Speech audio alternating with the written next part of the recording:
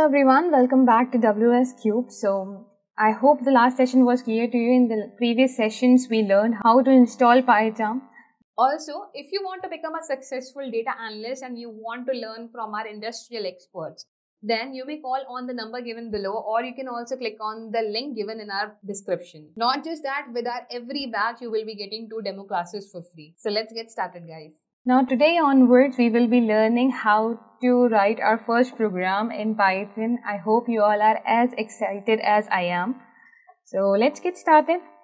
So print statement would be our first program in Python. What is print statement? Let's understand that first. Print statement allows us to write any message that we want to display on our output screen. So how to write this print statement? Let's have a look on that. Okay. So in the last session we learned how to create a file. I have already created a file called as demo.py. I'll be using the same file. Now how to write a print statement? I will just write print. If you even write print, the PyCharm gives you the suggestions that what are all the possible keywords that could come with p. I'll be writing print. Open parentheses. Parentheses are the curved brackets.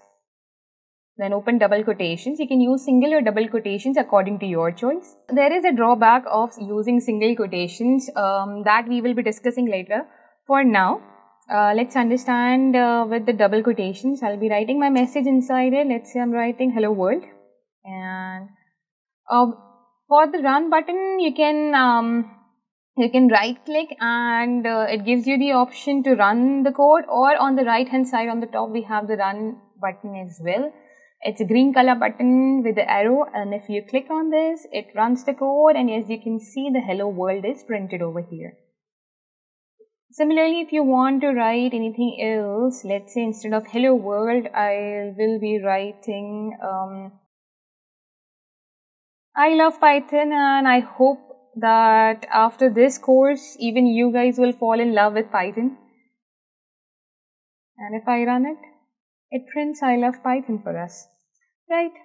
So this is our first program. I would like you guys to try this and quickly open your PyCharm and give it a try. Write print, give space. Space is anyways not required, but it makes our code look neat and clean, so that's why I prefer using space, but totally up to you. So you can use a print statement, give it space, open parentheses. I'll repeat, parentheses are nothing but the curved brackets. And then we will be using double quotations, and inside it you can write any message that you want to write, and the Python will print it for you. It will give it to you in your output screen. Now let's say I want to write multiple lines. I will say print this is my first Python program. Okay. Again, if I want to write print I hope you all like it.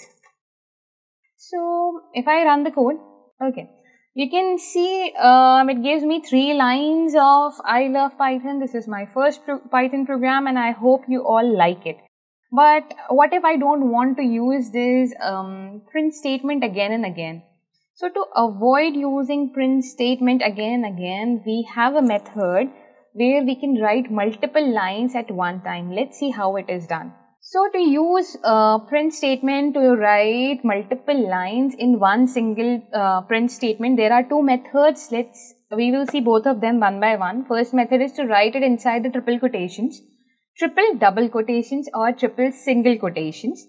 And the another method is \n, that whenever you want to go to the next line, you use a \. I'll repeat, not slash but the \. and n, it is used to insert something in the next line. Let's see how it is done. Okay, so let's have a look on how it is done. So I'll just remove all this and probably start with parentheses, triple double quotations. It automatically gives me the n triple double quotations, and inside it I can write I love Python. It allows me to go to the next line, while if you will use a single quotation, it won't allow you to go to the next line. It will throw an error for you. But double quotations is allowing me to go to the next line. So I love Python. This is my first program. And lastly, hope you all like it. So once I click on run, you can see it's again printing the similar 3 lines, but this time we are using only one print statement. So this is one method. The another method would be backslash and n. So let's say I'm using single print statement with only single quotations. What I can do whenever I want to go to the next line, I'll use a backspace over here, a backslash and n. And whatever I want to next line will be followed inside it. And again, backslash and n, and whatever needs to be written in the next line will be followed by it. So let's see how it works. Once I click on the run button, it again gives me the same output. So here we can see 2 different methods of writing multiple lines in single one print statement. So you can use it with the triple quotations, or you can use it with double quotations as well. Okay, as I was saying that there is a drawback of using single quotation in print statement that would come when you are writing something in apostrophe. So let's say I'm writing, it's going to rain today. I'm making a prediction here that it's going to rain today and closing with a quotation. And if I run it, it will throw me an error. Why this error is coming? Because the Python is, yes, Python is smart, but not that smart to understand that where we are using an apostrophe or where we are closing the single quotations. So that's why I would recommend you to use double quotations, but still if someone is very stubborn to use single quotations, they can use a backslash in front of apostrophe. So now if I use a backslash and apostrophe and click on run button, it will work. It will write it's going to rain today.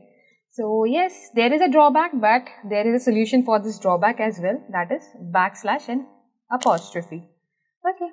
So I hope everything that I taught in this session is clear to you. How to write a print statement, how to display a message in output, how to display a multi-line message in output using a single print statement. We learned 2 methods, and one method is to use triple quotation, another method is to use backslash and n. So I hope everything is clear to you all, and in our next session we will be learning how to create variables. So stay connected and see you in the next session.